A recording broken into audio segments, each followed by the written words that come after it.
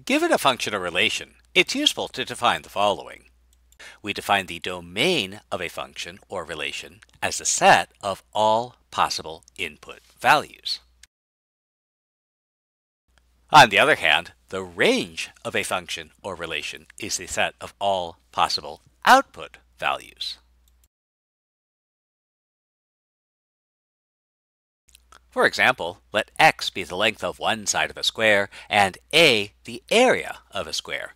Using x as input and a as output, is a function of x, and what is the domain and range of the relation?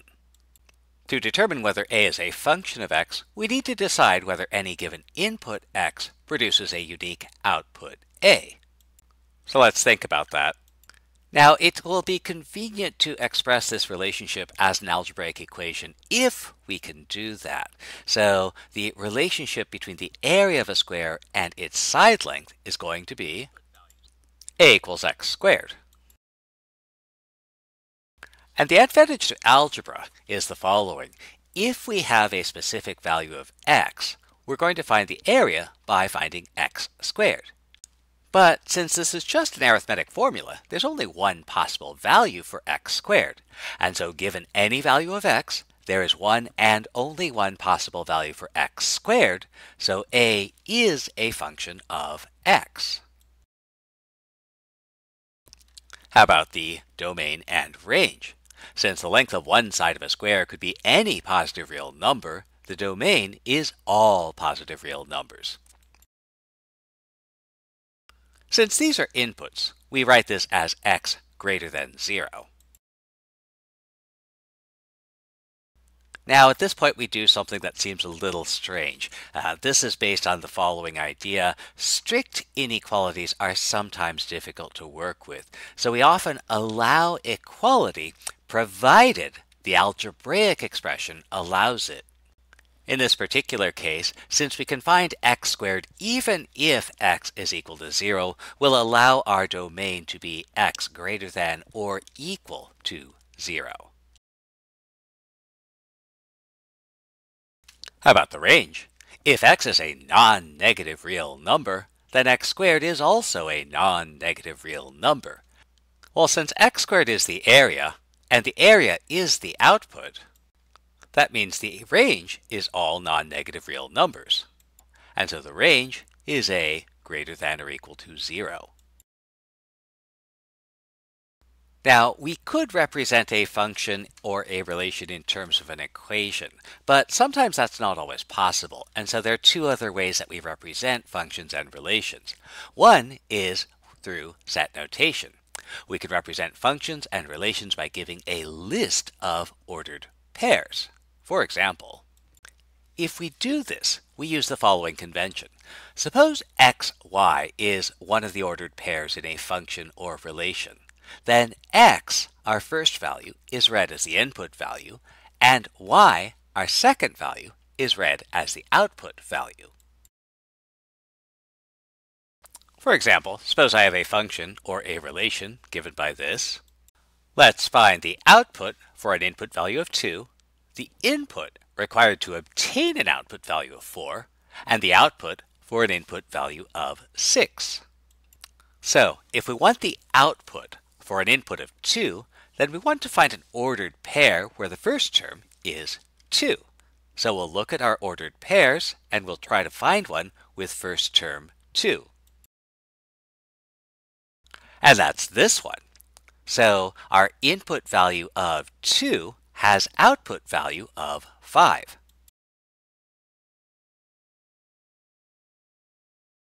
What if we want to get an output value of 4? If we want an output value 4, we look for an ordered pair where the second term is 4. So we'll look and find this one, negative 3, 4. And so our input value of negative 3 will give an output value 4. But wait, there's more. We have a second ordered pair with an output value of 4. This one, 5, 4. And so we might add that the input value 5 will also give an output value 4. And finally, if we want the output for an input value of 6, we look for an ordered pair where the first term is 6. And it's this. No, not this. No, not that. There isn't one. And it's important to realize we can't just make up facts. If there isn't an ordered pair with input value 6, we have to say that the relation is undefined for the input value 6.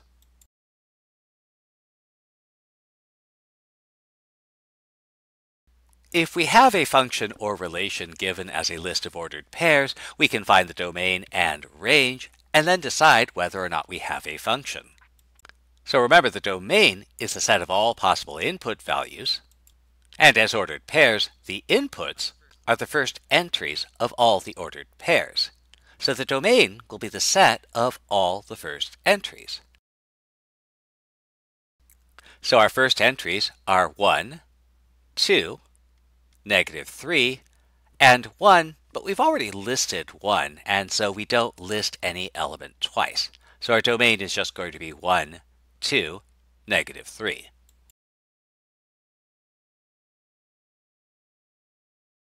Remember, the range is the set of all possible output values, and so if we're given a list of ordered pairs, the outputs are the second entries of all the ordered pairs.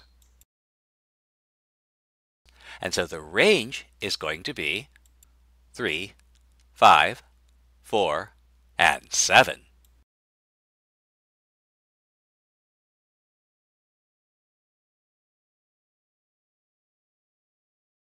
Now, to determine if f is a function, we check to see if any input has more than one output. So remember, the inputs are the first terms in all of the ordered pairs, and the thing to notice here is the input 1 appears in two ordered pairs, 1, 3, and 1, 7. But they have different outputs. And so we might say the following: since the input 1 has two possible outputs, 3 and 7, this is not a function.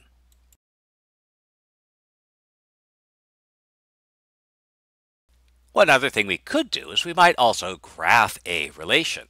And since the points on a graph correspond to ordered pairs x, y, then our input will be all possible x values, and the output will be all possible y values. So for example, suppose we have a graph. So let's see if we can determine the domain and range. So remember, the domain is the set of all possible input values.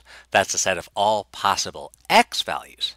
And our range is the set of all possible output values, which is to say, the set of all possible y values. And so it will help to identify the least and greatest values of x and y. So the leftmost point has x-coordinate -3. That's because we could read the coordinates of this point as -3, 1.